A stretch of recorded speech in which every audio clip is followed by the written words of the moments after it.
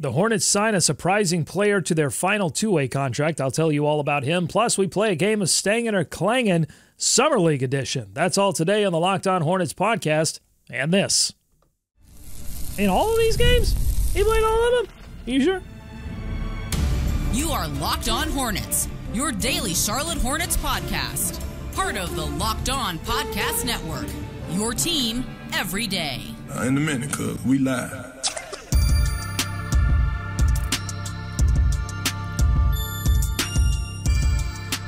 Welcome in, welcome in, welcome in. This is Locked On Hornets, and we are part of the Locked On Podcast Network, your team every day. Today's episode is brought to you by Game Time. Game Time? Download the Game Time app, create an account, and use code LOCKEDONNBA. All one word, LOCKEDONNBA, for $20 off your first purchase. Terms apply. Thank you so much for making Locked On Hornets your first listen every day. We are free. We are daily, wherever you get your podcast, and that includes YouTube, where for the first time in a week, well, I was on last week, but it was a pre-tape. So for the first time, you are seeing me fresh-faced post-vacation. I'm Doug Branson. You can follow my work on everyhornetsboxscore.com. Going solo here late on a Monday. Wanted to get an episode out for you. I wanted to give Walker some time off because he did a lot of work for me, and he's going to have to do it again because I'm taking another vacation. FYI, Walker, breaking news, I'm taking another vacation after this week. I haven't cleared it with him yet, but hopefully he doesn't watch this episode, so I have some time to break the news. Speaking of breaking news, we've got some here. I'm glad I waited a little bit to put this episode together because it gave Woj enough time to drop some news for me. The Hornets adding Moussa Diabate to their final two-way deal. If you remember, they had Leaky Black on a two-way deal. It looks like that will continue, at least for the time being. They've got KJ Simpson, their second-round pick, who we did not see in Summer League yet because of an injury. They've got him on a two-way deal. And now for their final of three two-way deals, they have added Moussa Diabate, the 6'11", 210-pound center who went to Michigan, played 2 years, drafted 43rd overall by the Clippers, played 2 seasons there out of Michigan. This will be his third year in the league. He played 22 games for the Clippers in his rookie season, 11 games in his sophomore campaign. Didn't do a ton in the big show, but in the G League, averaged 16.7 points per game, 11.8 rebounds per game, 1.3 blocks, 1.3 steals, and shot 56.9% from the field. He also was featured for the Clippers Summer League team, where he scored 12.2 points and 7.4 rebounds in 5 contests in Las Vegas. Born in France, so assume that Moussa speaks the native tongue and can be a friend to, or might already know, be familiar with Tijan Salon, the rookie out of France. So that's a little added bonus there. But the question is this a surprise that the Charlotte Hornets went outside of their own organization? Because remember, we saw some nice things from Mo Gee in one game in the California Classic before he hurt his ankle in the second game, and we unfortunately didn't see anything from him in the next 7 games actually. So they had that, and then Jake Stevens played a lot for them, as well as James Banks played a lot for them in Summer League, but they didn't go with any of those guys. They decided to go to the Clippers and steal away Moussa Diabate. Is that a surprise? I would say no, for the aforementioned reason that Mo Gee did impress in that game 1, but didn't get back because of the ankle injury. They didn't have a lot of time to look at him. I think if they did have that time and Mo Gee played well, Mo Gee may very well have been on the two-way contract. Jake Stevens did some nice things, shot it well from 3 at times, but was just too slow, too unathletic, I think, to be attractive to what the Hornets are trying to put together, which are guys that can run, because this team is going to be fast-paced, so you're going to need a guy who can get up and down the floor quickly. That was not Jake Stevens. He can block shots, he can fill the middle, but you got to play him in a ton of drop coverage. You are not going to switch that guy at all. Diabate is, at 6'11", 210, like he is certainly, relative to Jake Stevens, way more athletic. But, is going to fit that mold, I think, a little bit better. And is going to allow the Hornets to add another piece that is physical, I'm sure, look, if they are adding him, he's got to have a great work ethic. He's going to work hard. He's going to put in the effort. I mean, that's the kind of guys they're targeting. If he doesn't end up being that player, that would be surprising to me, because that just seems like the kind of attitude they're looking for. And he's fighting and he's grinding and he's continuing to put up good numbers outside of his limited time in the NBA. So what does he add? He adds size. He adds physicality underneath, a game that, is less athletic, less speedy than Nick Richards, but does provide probably a little bit more physicality than Nick Richards if you're contrasting the two players. And you're talking about a guy on a two-way contract. So it's somebody that's going to provide depth for you in case of an injury. So, it doesn't need to be better than Nick Richards, but does complement some things there. What doesn't he add, though? He's not a shooting big. I think he's taken maybe a couple of attempts in his time in the NBA and in the G League too. So that's disappointing to me, because I saw a guy in Mo Gee who was sending him up. I saw a guy in Jake Stevens who was never afraid to send up a three whenever he got the opportunity. And that was exciting to me, because so far Mark Williams has not shown that ability. Limited time to see him. And Nick Richards, I thought he was hiding it under a bushel. I was wrong on that. So I am desperately waiting for the Hornets to sign a center, not a power forward, a legit center with size that can toss him up. In fairness, even though the game is trending that way, it's still a bit of a rarity. I mean, those guys are valuable for a reason. But to have two guys in the system in Summer League and neither of those guys make the two-way, that's a bit disappointing to me. I should note, though, two-way contracts are non-guaranteed. So Stevens, even Mo Gee, could get an Exhibit 10 contract, join the Hornets in training camp, outperform Diabate, and then Diabate, they say, Dia bye-bye, and, hello Mo. You never know. Okay? I just accidentally rhymed there twice. This is what you get when you get a solo Doug show. So that's the situation that we have with Moussa Diabate. I think it makes sense in a lot of ways, and in some ways I'm disappointed. Although, again, if you view this as one of maybe two transitional years for the Charlotte Hornets, then I think you're probably prioritizing, particularly at the center position, size, physicality over the immediate need of a shooting big. And Charles Lee, in radio interviews and TV interviews, seems to be higher on the idea of Mark Williams shooting three-point shots. Because if Mark Williams comes in and shows an ability to knock down, a three-pointer every once in a while, not every game, but every once in a while, that changes the entire calculus, both of what the Hornets can do offensively and the depth that they have at center. Then the Diabate ad makes a lot more sense. I am strengthened. I am encouraged by the idea that the Hornets are taking the center position seriously. Even if Diabate doesn't end up being the ultimate answer, they've had two guys in Summer League, and I'll throw in three because I think James Banks did some fun stuff too. Three guys in Summer League that were, in my mind, miles ahead of players that they've had the past couple of seasons at the center position that I didn't think had any business being a part of an NBA center rotation.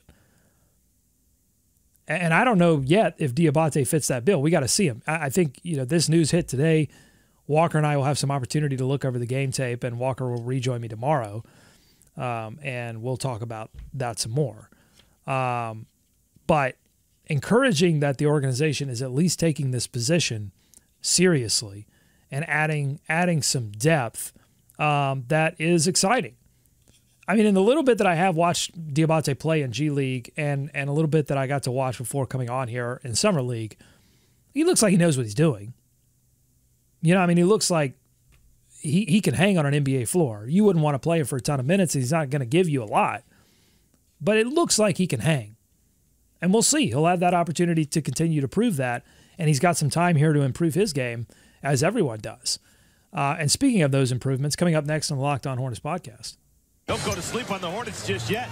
We're going to play Stang'n or Clang'n. It's a Summer League edition. Summer League, all about improvements.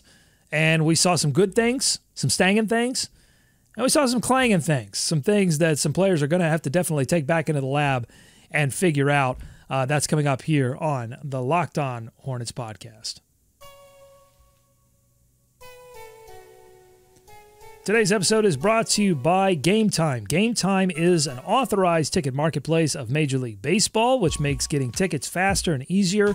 Prices on the Game Time app actually go down closer to the first pitch. I like that. I like when prices go down. You can get priority last-minute deals, save up to 60% off buying last minute for sports, concerts, comedy, theater, etc. You can get flash deals, save even more with exclusive in-app deals on select seats ahead of the game or event, all in pricing. You can toggle the little feature, click, click, toggle, and it shows you the total up front with no surprise fees at checkout. Here's why I love that.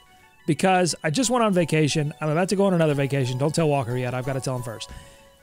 And what I don't like about some other apps that I won't name here is that you go through the whole process, you think you're getting a deal, and then you get to the end and it's like, no, there's all these and all of a sudden you're paying a lot of money. That's not what happens with Game Time. Game Time, when you toggle that on, it gives you the prices up front so you know what you're paying. Plus, Game Time ticket coverage, your purchase is covered with the most flexible customer service policy in the ticket industry. Take the guesswork out of buying MLB tickets with Game Time. Download the Game Time app, create an account, and use code LOCKEDONNBA, all one word, LOCKEDONNBA, for $20 off your first purchase. Terms apply. Again, create an account and redeem code LOCKEDONNBA, LOCKEDONNBA, for $20 off. Download Game Time today. Last minute tickets, lowest price, guarantee. We're Locked On Hornets ahead. Okay, Stang'n or Clang'n time, guys. You know the rules. If it's good, it's Stang'n. If it's bad, it's Clang'n. It's pretty easy. I think the name is self-explanatory. People sometimes get tripped up with the name. I don't understand it. Stang'n, it's great. Clang'n, it's not great. So we're going to start with the good, Stang'n. And I want to start with the rookie because that's where all the eyeballs are. It was delayed because he didn't play in the California Classic. That was Clang'n. Would have loved to see him there, but understand knee laceration. Didn't play as much as we had liked as much as I would have liked to see him play in Vegas. That's another Clang'n. That's two Clang'ns. I said I was going to start off with the Stang'n. Here we go. Stang'n. Tijan Salan, rookie. His motor is incredible. I mean, when you watch him play, as soon as he gets on, he's a little jackrabbit out there. He wants the basketball. He wants to score. He wants to do good things for his team. He runs hard every possession. He's all over the place, moving his feet. And when he hit that three-point shot, his first three-pointer of Summer League, he gave a little Tiger Woods fist pump. I mean, the intensity is there. And look, a lot of things have to fall into place for Tijan Salan to be, you know, I've said echoes of freakiness. Giannis. A lot of things have to fall into place for that to happen.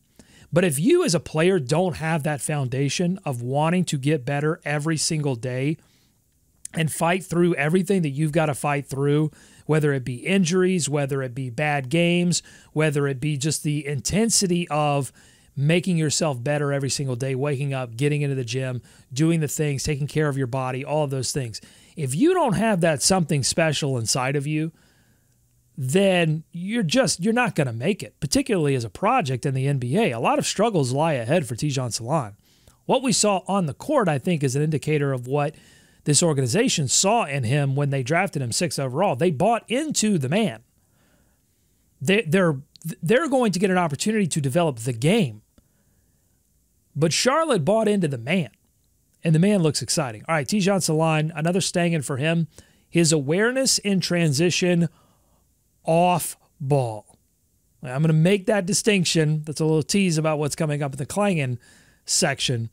But his awareness in transition on both sides, on defense, he did a good job, I think, of filling the lane, making sure he was in a position to either make a play or cut off a play.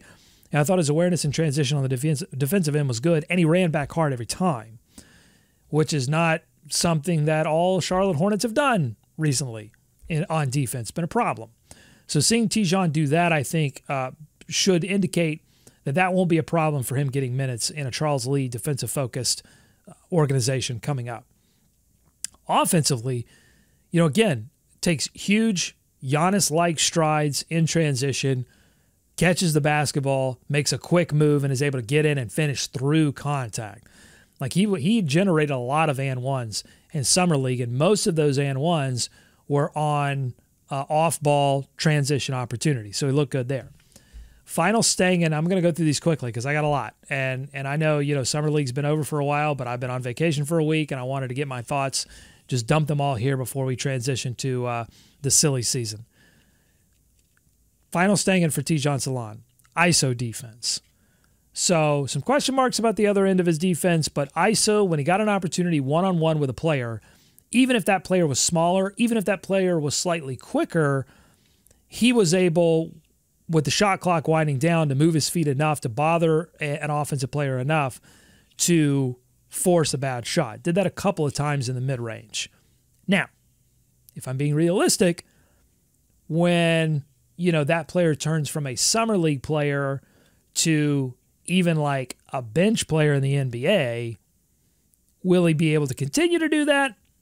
I don't know. I think that's between now and training camp and through training camp and preseason, the answer to that question is probably going to be the same answer to the question of how significant a role does Tidjane Salaün have in this lineup in like the first half of the season when the Hornets are still, in contention mode. All right, moving on from the rookie, Nick Smith Jr. His leadership, I thought, was excellent. His attitude coming into camp for California Classic and all through Summer League, his attitude was great. His defensive give-a-bleep was good, and it's been good really his entire career. It's just that like his focus on the defensive end, his continued effort on the defensive end, even as his offense struggled, that's when you have to give him a gold star. And we'll get to the Clang'n, which I think is obvious with Nick Smith Jr., but I just wanted to start off by saying, I think Nick Smith Jr. did a lot of things that are going to prove valuable for him as he works his way into this rotation, showing off his ability to do some things that aren't necessarily his calling cards. And if I don't think Nick Smith Jr. has shown enough to be like automatic, I'm this guy in the rotation, and you've got to play me. I don't think he's shown that, okay? And so if you're talking about a guy that needs to define a role, it's great when they can do like multiple things that aren't necessarily their calling card. So I think he did that. I love the Stang'n, Brandon Miller playing one game. But Stang'n from the perspective of Brandon Miller showed up when he didn't have to and set an example, set a precedent for future young players. But I also think that playing one game was enough, right? I didn't want to see this guy injured. I didn't want to see a freak ankle injury. Like, get in there, get your shots up, get your 23 points, lead the team in scoring even though you only play one game, and get the heck out of there. I love that.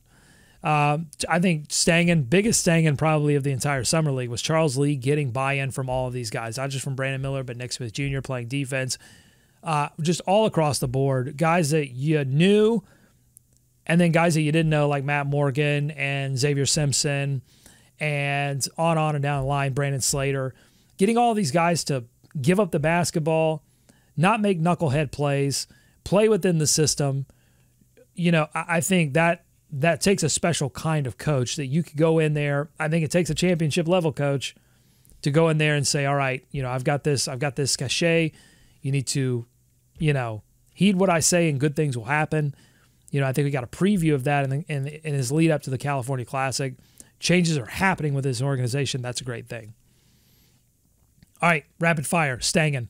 Jeff Peterson finding not one, but two point guards that allowed this team to play functional basketball. Matt Morgan shooting the lights out of the basketball at times.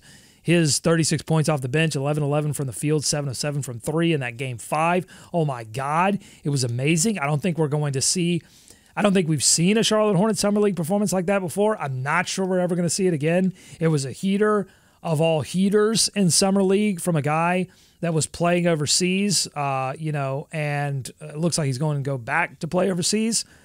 But it was one shining moment for Matt Morgan. It was a beautiful shining moment that was followed up by Brandon Slater, also gets a Stang'n in my book for his 30 points on 10 of 16 shooting, 6 of 9 from 3 that sort of came out of nowhere in Game 5 in Vegas after really giving the Hornets next to nothing and offensively, at least in the previous games.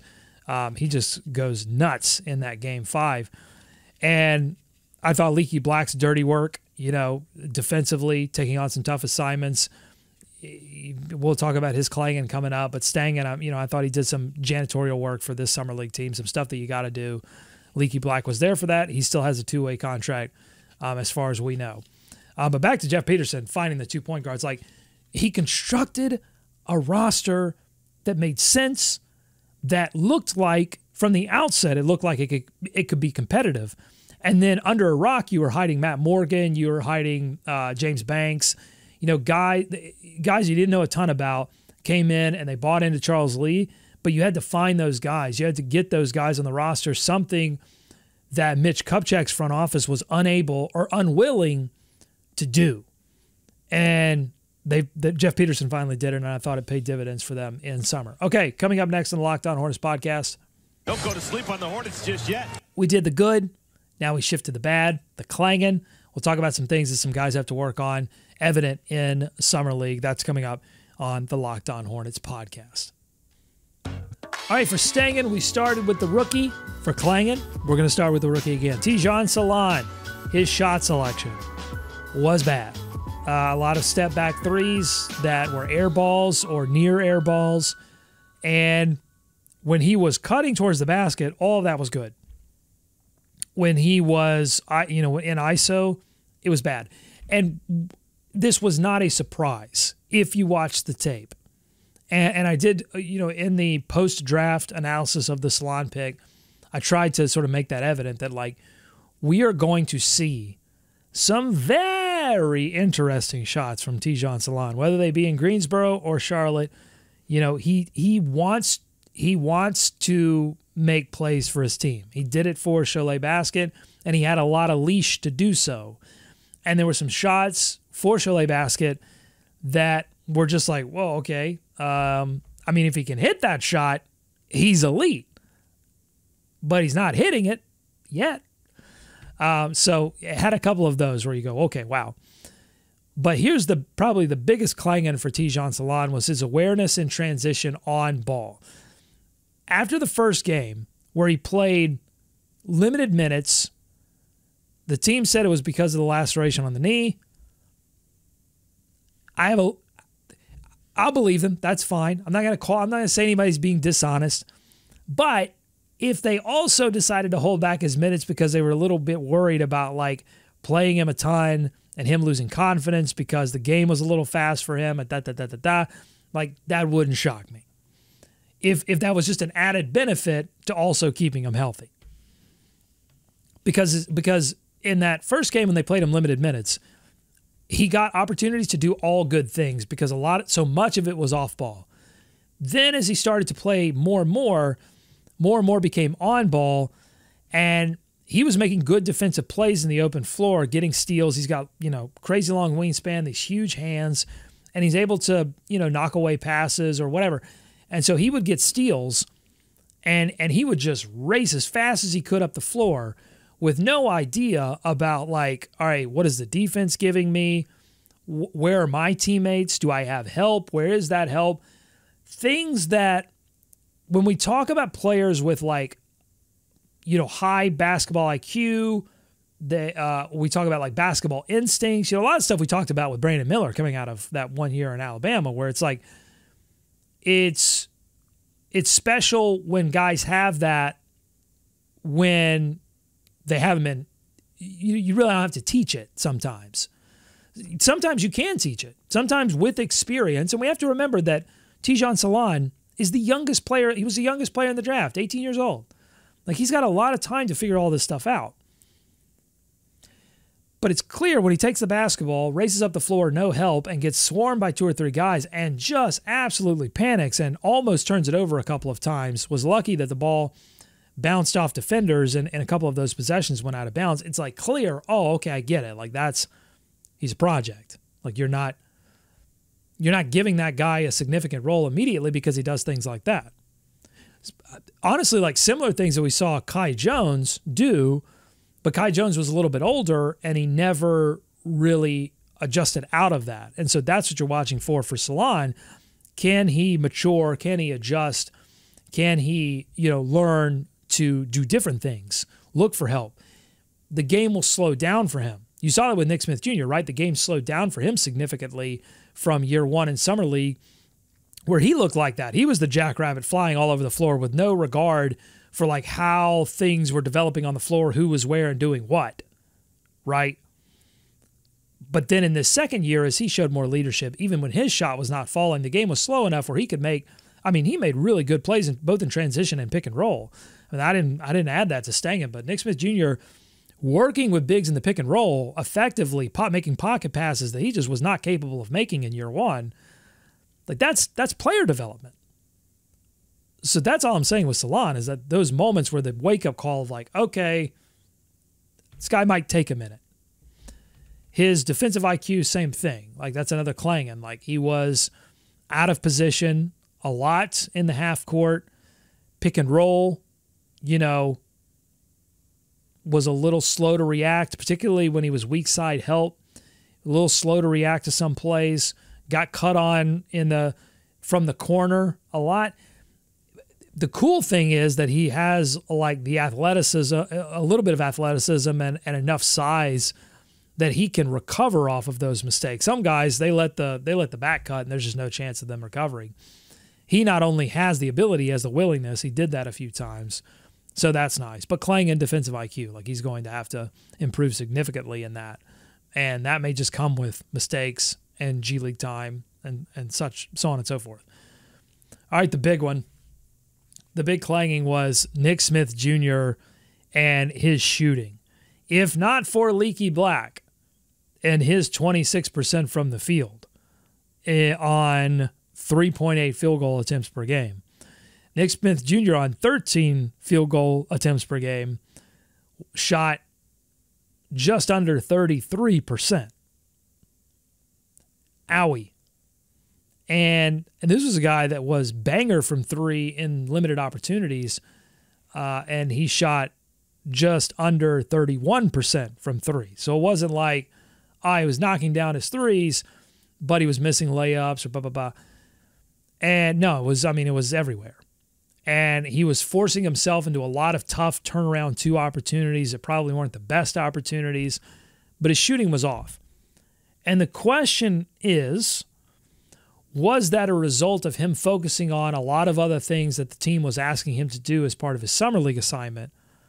And so that just threw him completely out of rhythm. Will all of that return when he goes back to what is most likely going to be a very similar role that he had on the team last season? Will all of his shooting return in training camp? Maybe they saw it in practice too, and it just didn't come out in the games.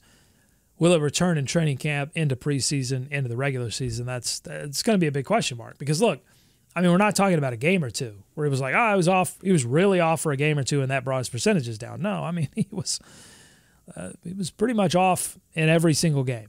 He would have some, good starts, and then shots wouldn't develop, and only 12 points per game. Both point guards, Matt Morgan and Xavier Simpson, outscored him. Does that mean Matt Morgan and Xavier Simpson are better than Nick Smith Jr.? Absolutely not. But would it have been nice if Nick Smith Jr. came out of this summer league with, not god-awful shooting percentages and, somewhere closer to Brandon Miller's 23 points per game? Because Nick Smith Jr. was like your best offensive player outside of Brandon Miller.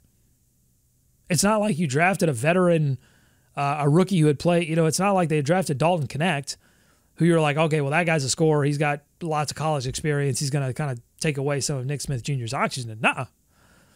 T. Salon liked to throw it up, but he wasn't playing a lot. You're talking about guys like Matt Morgan, Xavier Simpson, Marcus Garrett, Brandon Slater. He took the shots. Had he hit some of them, he probably would have gotten to that, Brandon Miller level. He just didn't knock them down. And I was complimenting his ability to navigate the pick and roll, and I stand by that. But at the same time, I'm looking at his assist to turnover percentage right here. So, 3.6 a game, 3.6 assists per game, 3.2 turnovers per game. So that's not stellar. did have 0.8 nearly a block a game. And I will say I missed that on the Stang'n, but his ability when he was screened to get over top of that screen, recover back, and block shots, we saw him do that multiple times in Summer League. That's something I've never seen from him in his rookie season. If I saw it, I don't remember it, obviously. But that was something good too. So Nick Smith Jr., again, it was a mixed bag for him. You would have liked for it to be a little bit more of, I think, of a positive bag, but it was a mixed bag. It was 50-50.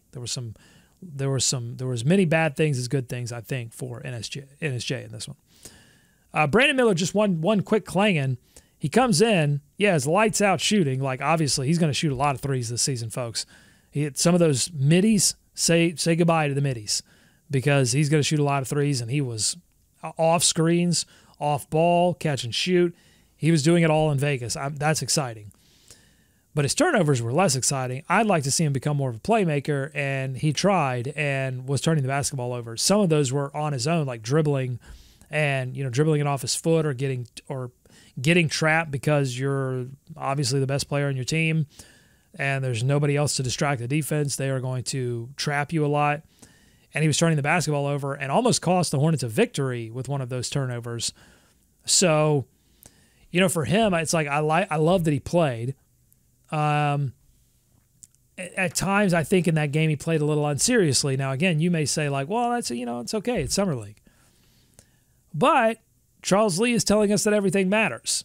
And it didn't feel like it 100% mattered to Brandon Miller. It was like, all right, I'm here. I did the practice. I went to Team USA. I'm going to get my warm-up time in and then see you guys.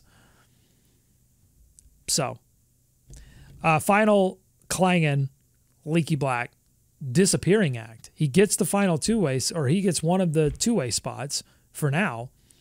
But there were times where you go, wait, Leaky Black played in all of these games? He played all of them? Are you sure? Because he was just nowhere to be found at certain times. And this is a guy that is a little bit of a he's a Summer League veteran. He's played in Summer League for the Hornets before. He's been on a two-way contract. And is a carryover, surprising carryover, I think, of a former regime. And, again, I just read you the scoring percentages. They were not good. Under 30%, 26.3% from the field. He added 3.2 defensive rebounds, 0.8 offensive rebounds. So, 4 rebounds per game, 1.6 assists, 1.6 steals, 0.8 blocks. And so there it is, folks. Leaky Black, I think they're going to ask him to do one thing and one thing only, and that's come in,